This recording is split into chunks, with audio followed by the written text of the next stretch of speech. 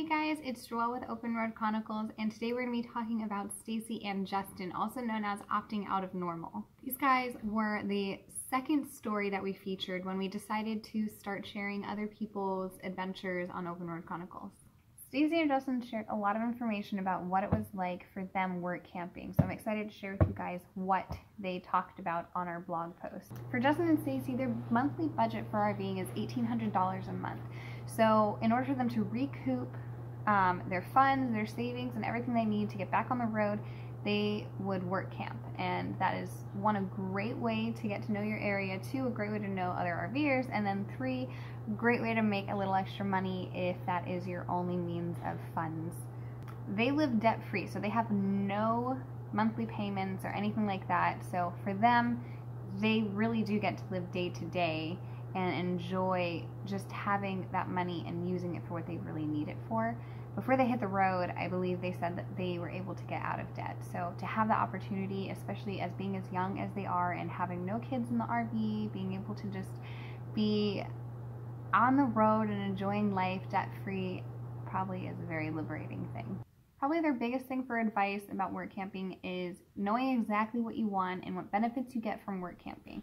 You don't want to go in completely blind. You want them to know what you're expecting out of it, and you need to know what they're expecting out of it as well. Knowing what the job requires and the hours expected and how many months you have to stay there. A lot of people do seasonal jobs, so you can't just be there for like 2 months and then leave. They need to train you just like a normal job, and you have to be able to stay there for a certain amount of time.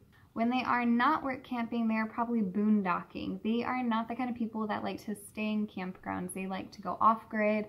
They enjoy being away from campgrounds, not being hooked up. So they have a lot of good information for that as well. They boondock 90% of the time. Not only is it a very liberating thing to be able to boondock, it's also a very cost-effective thing because you really don't have to hook up to anything. You don't have to pay to hook up to anything. You just take your home with you and you are set.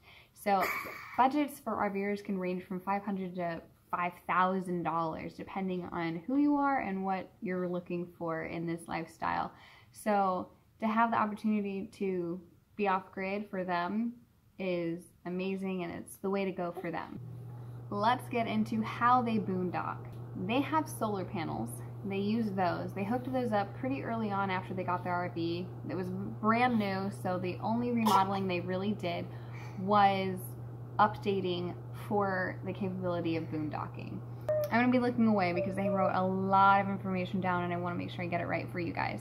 So the batteries they use are 690 amp power off lead acid batteries to supply the power grid by the solar panels. So that just means that the solar panels, if you don't know how this works, solar panels are on the top of your RV or wherever you choose to have them. In a lot of cases on the top for RVers, and you have a connection, and that connection, the solar power goes through to the batteries, and the batteries are what connect to the RV pretty much, and that is how you get your power. So it's not just straight from the solar panels, you need batteries as well. Along with all of this, they installed a Go Power 2000 watt inverter charger. So again, that just makes everything a little bit more efficient. Since they are off-grid 90% of the time, this is something I would recommend to someone if they're going to do this as well, because you want to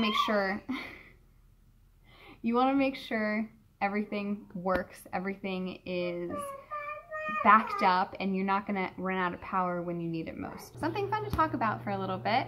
We asked Stacy and Justin what their favorite experience has been while RVing. These guys are so humble. Their answer was helping others. Can you believe it? I mean, to be able to be out of debt and travel the country and do pretty much anything you want, all they want to do is give back. One of the examples of them being so kind and generous in this lifestyle of RVing was when they went and helped the survivors of Hurricane Harvey in Texas. That place was devastating, and they went out of their way to go help those people after and recover and do as much as they can for just 3 weeks straight. So I can only imagine how amazing that experience was to be able to give back to a state that wasn't even yours and have the opportunity to travel and do that for someone. All right, last question for them was, what were their plans with this RVing lifestyle? So this was back in the beginning of this last year in 2018, and nothing really has changed much. These guys still explore, they still travel a lot. They were just visiting their family, and they are so kooky, and I am so in love with following their journey. So they don't have expectations with how long they plan on traveling. They just want to travel as long as they can and probably stop once their kids decide to have their kids and be a part of their lives as grandparents. Anyway, you guys, thank you so much, Stacy and Justin. I am so excited to see where the RVing life takes you guys next. So is Emma. And thank you guys for being a part of Open Road Chronicles, especially one of our earlier stories. It is always nice to look back and see what you guys wrote and see where you guys are now. So thank you guys so much for reading. Thank you guys so much for watching. Let me know what you guys think of this video, and Happy New Year.